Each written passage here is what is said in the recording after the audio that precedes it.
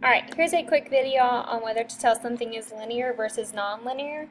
Linear means a line, and nonlinear means anything except a line. So curvy, circles, whatever. So when you look at a graph, you just need to see a line. So this is linear, because you had a straight line. B would be nonlinear, because it has curves. C is going to be nonlinear, because it was not a straight line, you've got some curves. D, what do you think it is? You are right, it is nonlinear, because you have some curves. Alright, E, do you see a line? Yes, so it is linear. F, do you see a line?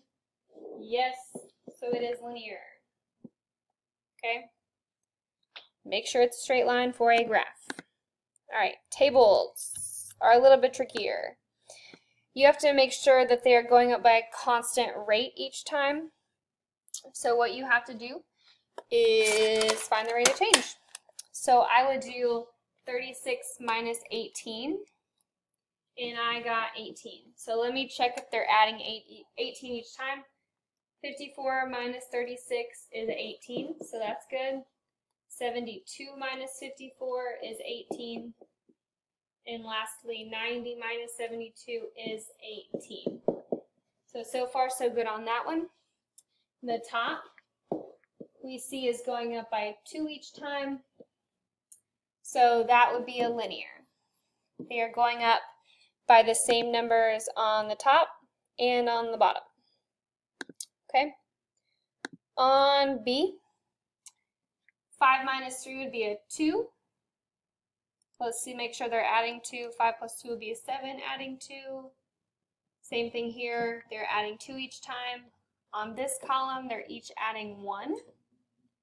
So that is going to be linear, because everything on the x's are going up by the same, and then every number on the y column is going up by the same. So on C, let's see what they went up by. 0 plus 2 is 2. Then they went backwards, so they subtracted. So how do you go from a 2 to a negative 4? You would do negative 4 minus 2, so they subtracted 6 there. And then they went back up to a positive, so 7 minus negative 4 would be 11. So they added 11. So we notice that these are all going up by 1, but that y column is going up by random numbers each time. So that would be an example of nonlinear. Okay. So both the x and the y columns have to be going up by the same number to be linear. Okay.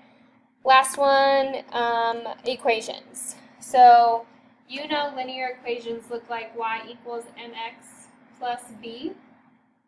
So basically, if it looks like that, then it is linear, and if it does not look like that, it is nonlinear.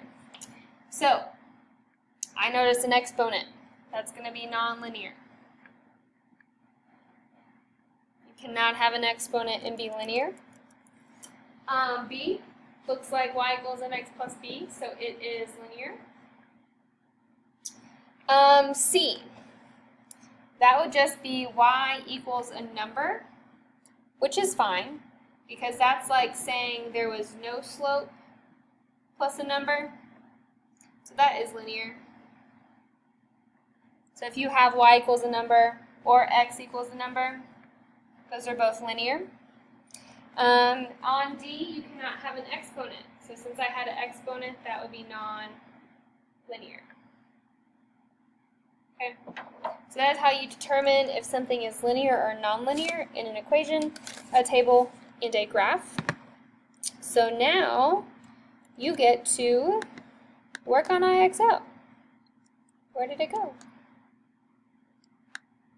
Alright, so you're going to log on to IXL and do S1, and it's identifying linear function.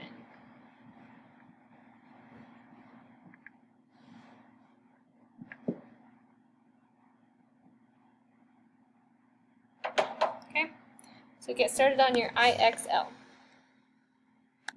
So this is the one I want you to work on right now. Remember, here's your username, and then if you're a junior or a sophomore, password.